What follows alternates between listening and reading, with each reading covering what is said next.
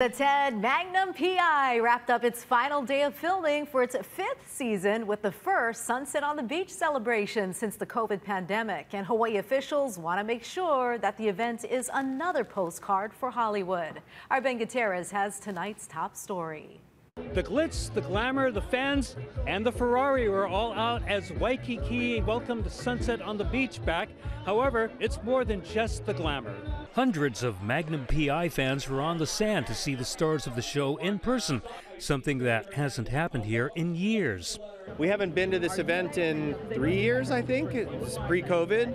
So it's really nice to be back out and to see people and just to be in our town, out and about. It's fantastic. It's nice to be out here, sharing this night with the fans and with the community. Less than a year ago, it didn't look like the TV series was going to be back after CBS suddenly canceled the show at the end of its 4th season. I did a post and I was like, yeah, I guess, hey, this run's over. It was beautiful, it was fun, but I got to say goodbye. And then it was like, oh, okay, I guess that's not the case, we're coming back. The show was picked up by NBC and production continued in Hawaii. It's a significant impact to the state. I mean, it's hundreds of local jobs. It's,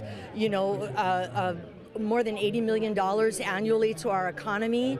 It's a really big deal. Fans began arriving well before the show to secure a spot to glimpse the stars. Very fun show. Of course, we were watching it before we moved to Hawaii.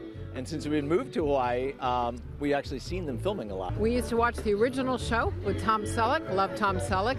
And then when he took over, we were like, oh, he's still pretty nice to look at. So we're going to keep watching this show. The state is hoping that Magnum's success will entice other productions to the islands. I think it just communicates a message back to Hollywood that Hawaii is open for business, that we want more productions to come here. And I think we're starting to see that. We have a lot of things in the pipe. NCIS Hawaii is continuing to film on location here, and Hawaii's also gotten exposure with Doogie Kamealoha MD, the Doogie Howser reboot.